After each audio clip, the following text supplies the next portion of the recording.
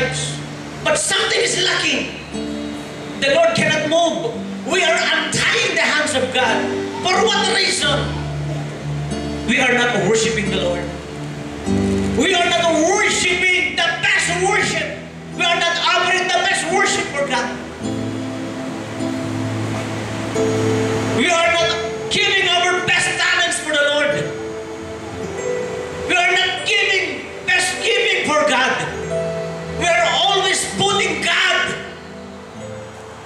on the last part. But we are not putting God on the first part of our life, on the top of our priority. And even I tell you, the Lord wants to pour out so much blessing upon our lives. If we will only hearken the voice of God. If we will only listen to the voice of our God. Kaya bago tayong magpatuloy, magkano ibibigay mo para sa Diyos sa darating na anibersaryo? Ilang kaluluwa ang dadalhin mo? Anong talento mo i-offer mo? Anong the best na gagawin? Tanungin mo sarili mo. What will you offer for God for this forthcoming anniversary? How many souls are you going to bring? Will you sacrifice your time? Hello. Ask yourself.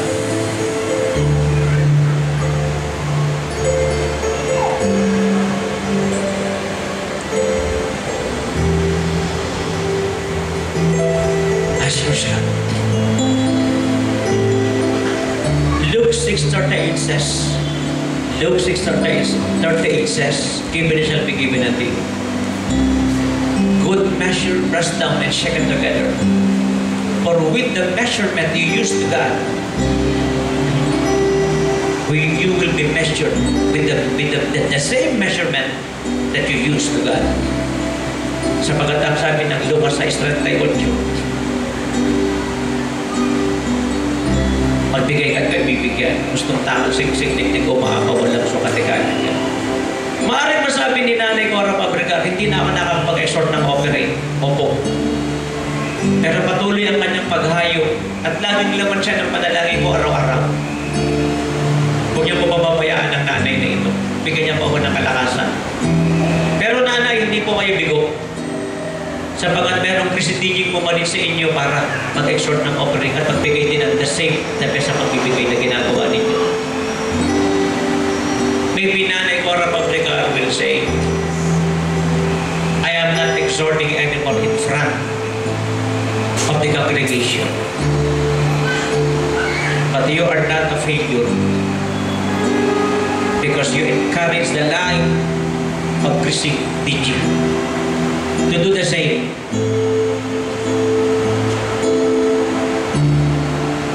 And not only that, you are not alone in challenging people to give their best to God. God raised up His teaching and the likes to challenge people to give to the Lord. Nanay Cora, lapit nga po kayo rito. Sister Chrissy DJ, lapit ka nga rito.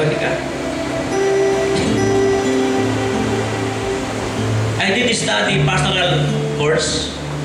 I did study evangelist course. I did study Bachelor of Theology. I entered and studied in different Bible training school. I know how to make sermons. But I must obey God.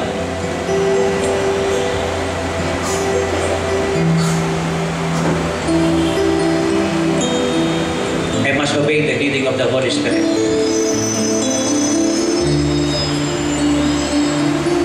this is my prayer. Give these two sisters more strength, I pray.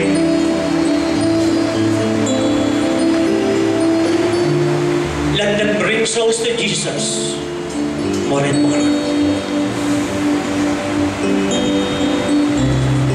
Let them give more and more. Let them challenge and encourage people around the world to give more. Find the divine way. Find the miraculous ways, Father God. Make them like Mary of the New Testament, the Mary of Bethany in John chapter 12. As Mary of Bethany poured out to Jesus her expensive perfume and become an encouragement to all the people of the world that will read the Bible. Father, I pray, let the lives of these two women be an encouragement more, not only to the Philippine Islands, not only to the Filipino people, but to all the people around the world. Even I command all the strength, miraculous strength, extraordinary strength to be upon them, I pray. And even I pray, Father God, bless them abundantly. Let them eat the fruit of their labor.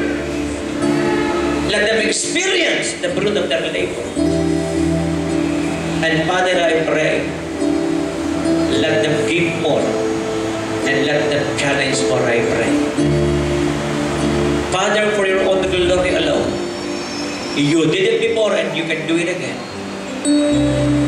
Touch them now, I pray, in Jesus' name, the Son of the living God. Your faith and in your presence I remain. All of these things I do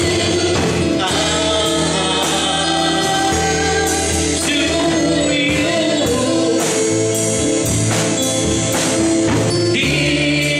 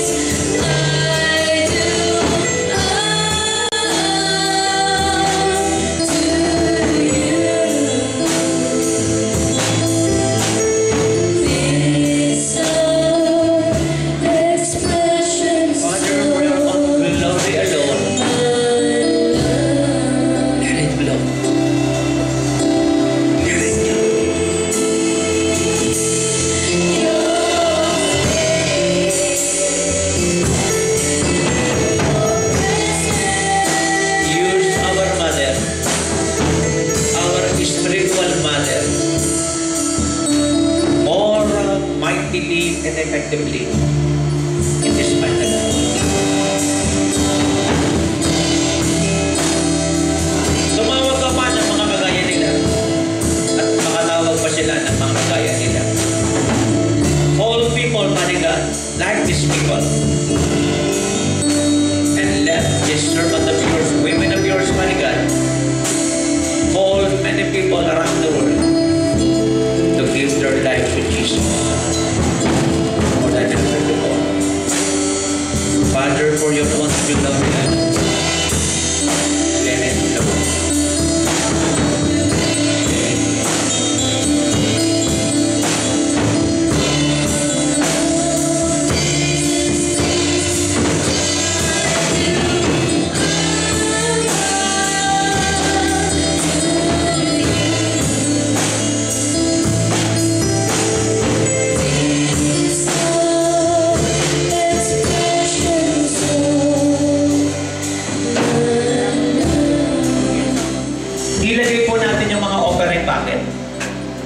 Put the offering bucket in the aisle, please. And give for the anniversary. Come on, do it. Put the offering bucket in the aisle. In the aisle. Sige. Kung sobra yan, put it right here in front. Come on.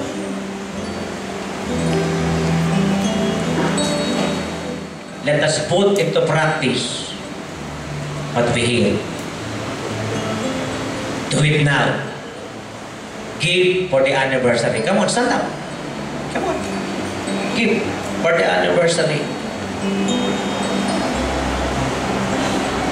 Kung hindi mo dala ang pera mo ngayon, hindi mo dala yung ATM at naka-passbook mo, get a piece of paper.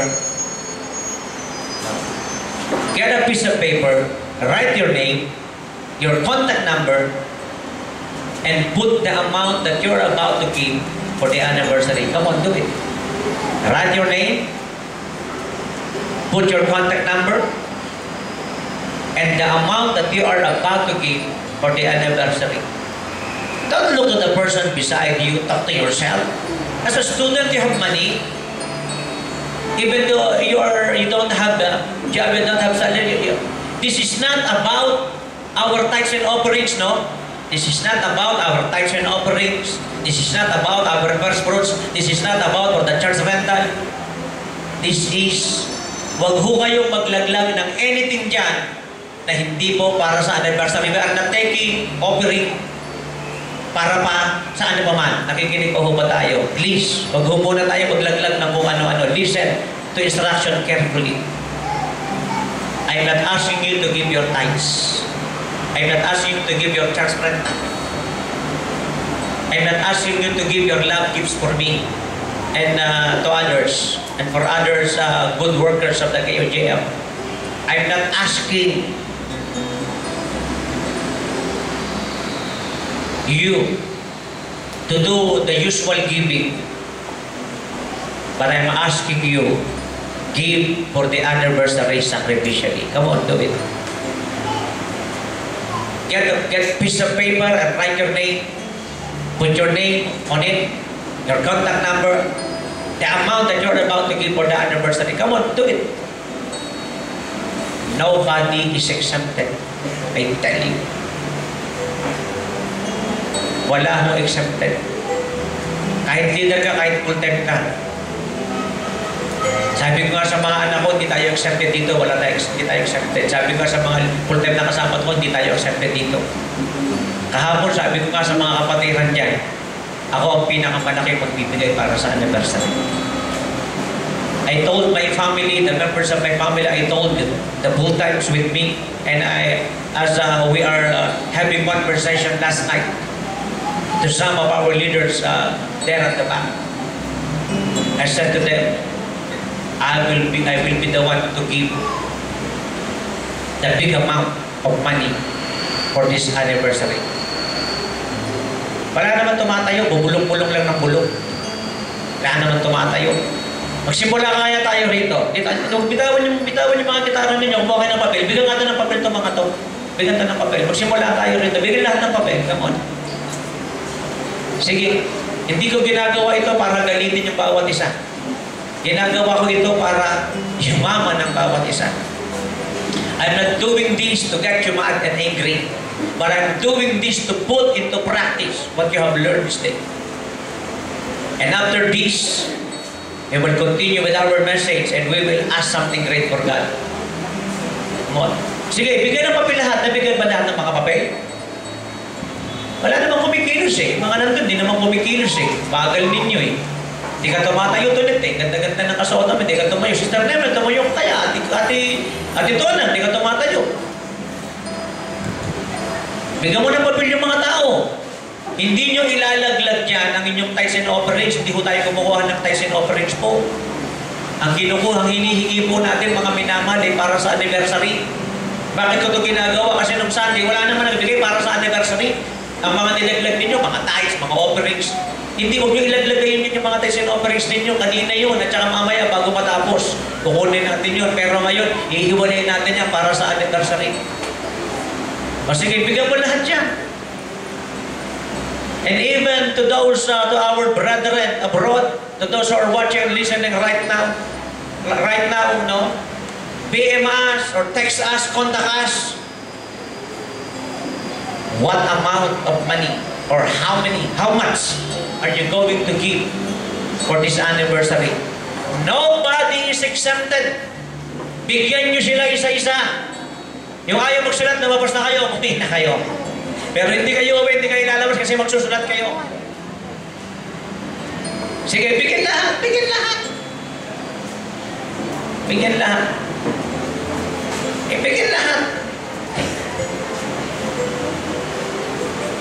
Oh, sino kayang gumitaran ng si Kristo lang sa buhay ko? Kakanta ako. Si Kristo lang sa buhay ko, bitaw mo yung keyboard mo. Si Kristo lang sa buhay ko, magpakailanman. Siya'y pumasok sa puso at isipan. Oh, ako ngayon ay masaya, pagkat ako ay binago niya. Si Kristo lang sa buhay ko, magpakailanman.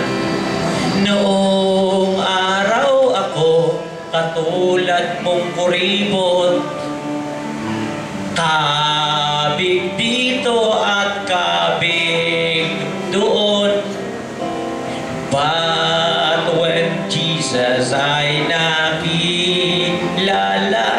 ngayon ay todo na para kay Yesu Kristo. Yes. Amen. Before, I was a kuripot like you, a selfish like you, greed for self like you. But when I met Jesus, I encountered Jesus in my heart, I am now giving my best to Jesus, giving my best to God. Nobody's exempted. Nobody's exempted. Di ba parang pag-aaral yan? Marami nag-aaral, di naman pumapasa. Maraming nag-aaral, di naman nakaka-graduate. Ang mabuting guro, gusto niya makapasa lahat, makagraduate lahat. Ganito rin dito. Eh, ano mangyayari sa atin? Kung nakikinig lang kayo, nakikinig every Sunday, wala namang nangyayari. Pag mo sabihin, wala akong ibibigay, pero kang ibibigay. Ayaw mo lang magbigay. Ako, sabi ko sa inyo, ako magbibigay ng pinakamalaki itong darating na anniversary ito. Hindi po ako nagbibiro. Bakit? Mayaman ang Diyos ko eh, amen? May tama ako ba rito? At habang kayo'y nagbibigay, may I continue my message. And as you give, do not remove the offering bucket in the aisles. No? Just give and give, and I will continue my message. Next.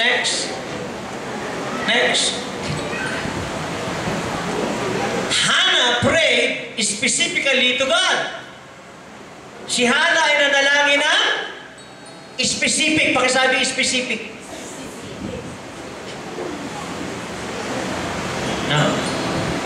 Hannah prayed specifically to God. 1 Samuel 1:9-11. Continue. Once when they had finished eating and drinking in Shiloh, Hannah stood up Now Eli the priest was sitting on his chair by the doorpost of the Lord's house. In her deep anguish, Hannah prayed to the Lord, weeping bitterly. Verse 11. And she made a vow, saying, Lord Almighty, if you will only look on your servant's misery, and remember me, and not forget your servant, but give her a son. Specifically, now Hannah asked for a son, not for a daughter. Hannah prayed to God specifically. And she prayed to God, give me a son, not a daughter. Give me a son, not a daughter. This is the right prayer. This is right praying. If you will ask something to God, if you are praying to God, no? Pray specifically. Kunyari, nananalangin ka ng kotse, sabihin mo yung tatak.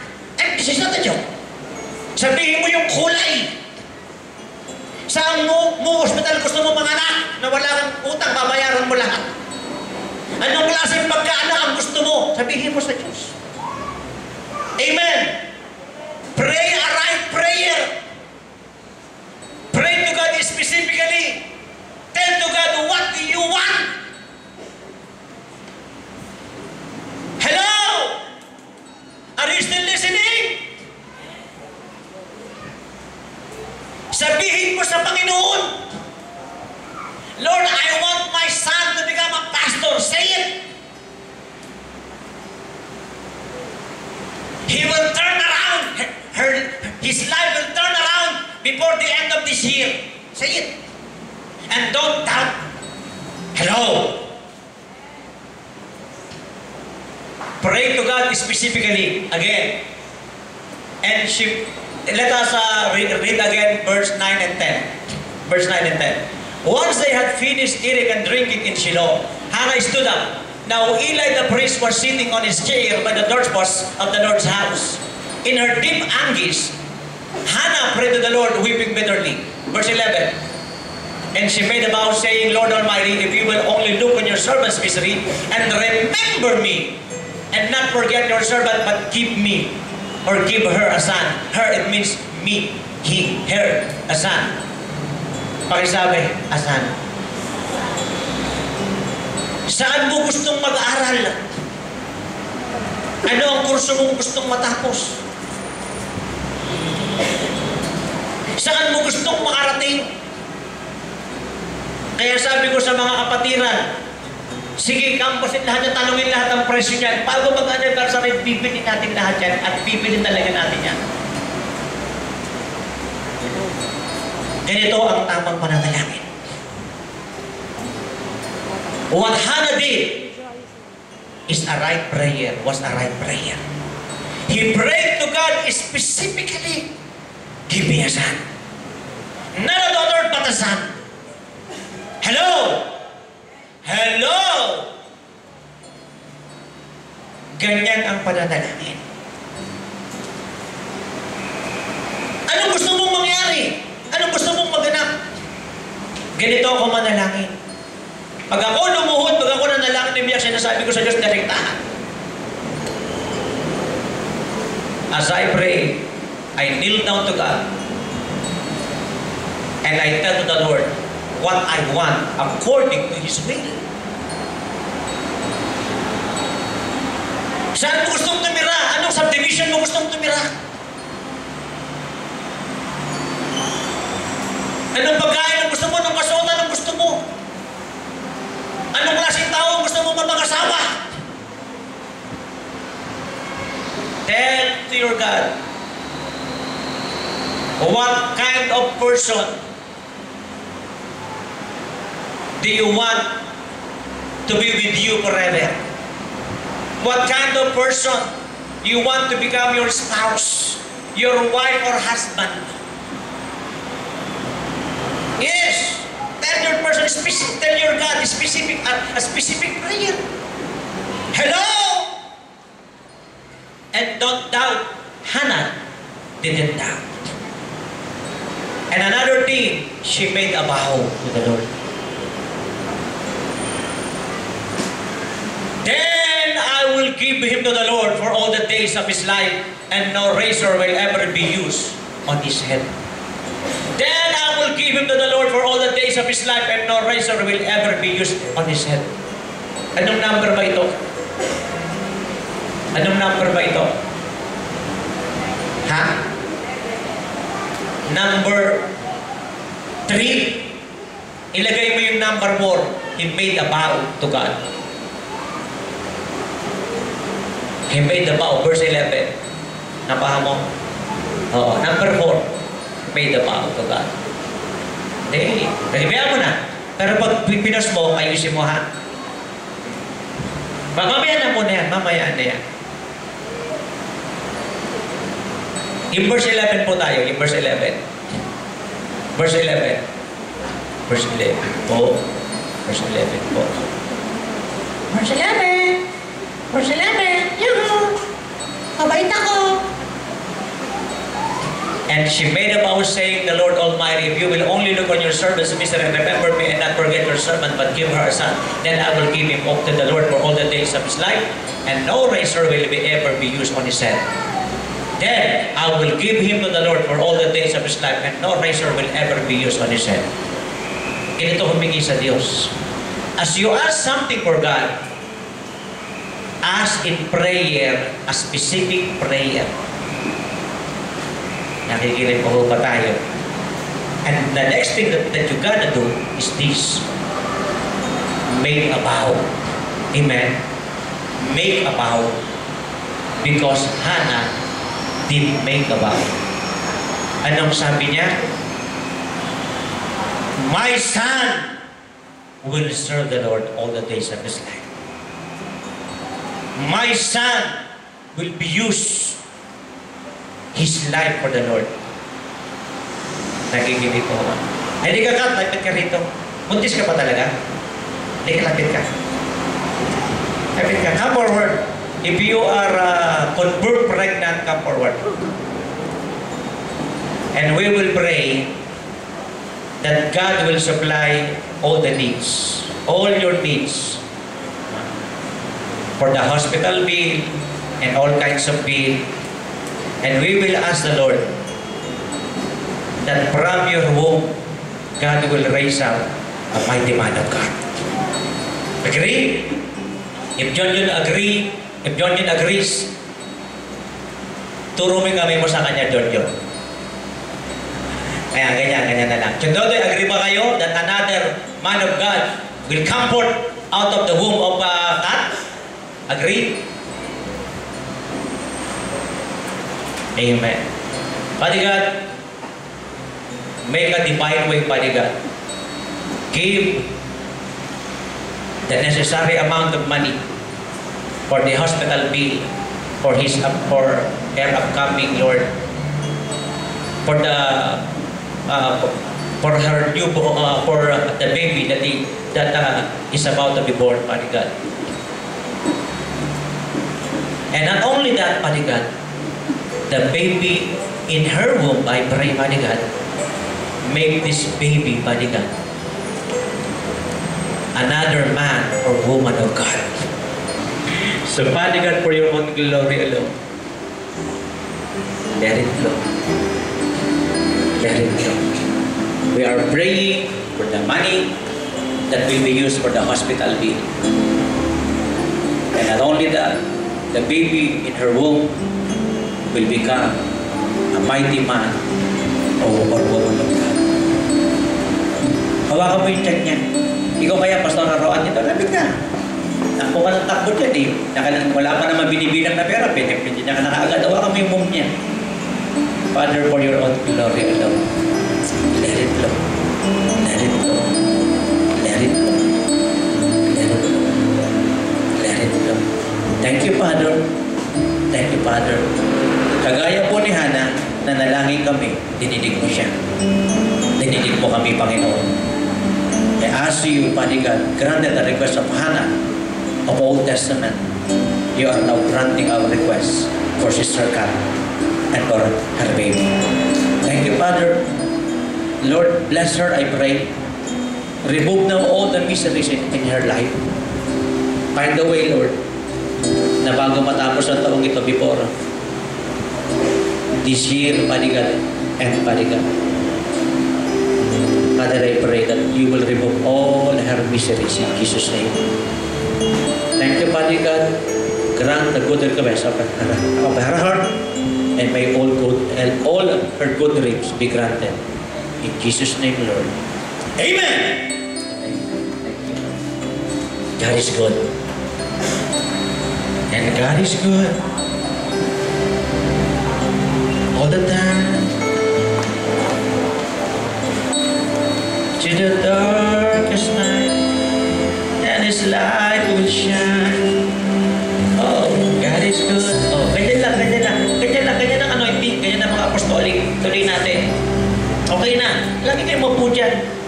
Sama ka rito. Dito na. Wala kang boyfriend eh. Kaya dito ka gusto kayo walang boyfriend. Kahit may boyfriend, ito sa mama. Ito ka, upo ka riyan. Nakamadala ng anointing. Ituloy natin next. Number 4. Hannah was relieved after prayer. Ay, nakahinga siya ng maluwag. Nakahinga ka ng maluwag, Hannah? Di ba nakahinga ka ng maluwag? Pwede ka come forward. Come forward. Teka. Oo, batang Nieves. Bigyan na. Sino magbibigay ng ano? Itong babaeng nag-batasan. Nag-batasan naman yan. Pagkatapos natin mag-pray, anong pakiramdam mo? Dito tayo. So that our brethren abroad could see us. After prayer, what happened? You can say it in English. Honestly, I was relieved. Lakasan. I was relieved. I was blessed by the Lord a while ago. Before, a lot of doubts, a lot of problems are in my mind, a lot of worries. But after the man of God have prayed for me, I really felt blessed and relieved. Amen. Palakpakan natin si Lord. Punong-puno siya ng mga doubts, etc. Pero matapos siya panalangin, na-bless siya. Hannah was relieved after prayer. Nakikinig po ba tayo? Matapos kang, alam mo, bigat na bigat yung dibdib mo, matapos kang manalangin, gumagaang na yan eh. Mabigat na babag yung dibdib mo, pag pinagpray ka na rito, gagaang na yan eh. Gagaang na yan. Hannah was relieved after prayer. 1 Samuel 1:18. She said, "May your servant find favor in your eyes." Then she went her away and ate something, and her face was no longer downcast. And her face was no longer downcast. She said, "May your servant find favor in your eyes." Then she went her way and ate something, and her face was no longer downcast. Nakikinig pa ba tayo?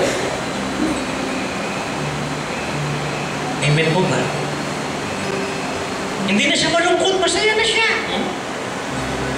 Pag-uwi niyo dyan sa bahay, kahit anong mangyari, at hindi sasagot siya. Tatahimik ka dyan daw, kahit anong mangyari. Pag hindi niyo dyan daw, tingnan niyo po siya pag-uwi niyo ng bahay. Hindi sasagot niya, tahimik po yan. Bahala siya sa buhay, pag-ingay siya na, magkira siya na, pagbuklod siya na, walang makialam niya. Kakanta lang yan. God is good. All the time. Tingin kayo sa akin, kung bakit ang tao ay nabubugnot sapagkat hindi siya sigurado sa kinabukasan niya. If you are not sure about your future, you have no peace. You are always in trouble. Your life is always in trouble, full of chaos, full of turmoil. The reason why people are always mad and angry because they are not sure of the future. But if you are sure that the Lord is holding your future, wala kang dapat ikatakot. Nothing to be afraid of. Amen po ba? And even I prophesy, before this year ends, before the end of this year,